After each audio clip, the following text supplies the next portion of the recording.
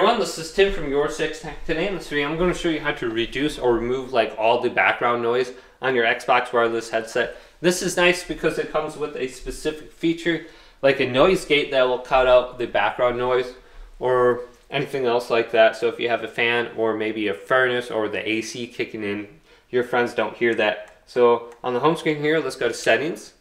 Then scroll on down to Devices and Connections and go to Controllers and Headset. Then choose your headset right here. So let's go to Configure now. And then we want to go to where it says Auto Mute. So I have mine set to medium right now.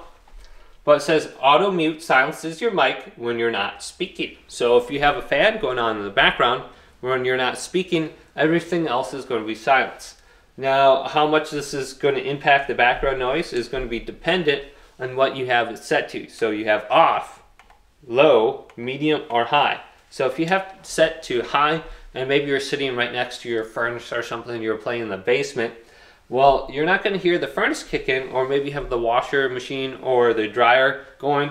Well, set it to high and try that out, and it should cut out all that background. Maybe have some screaming kids in the background or something like that. But check out the setting. Hopefully this video did indeed help you out. If it did, leave it a big thumbs up and subscribe to my channel down below for more tech videos coming up next on Your 6 Tech.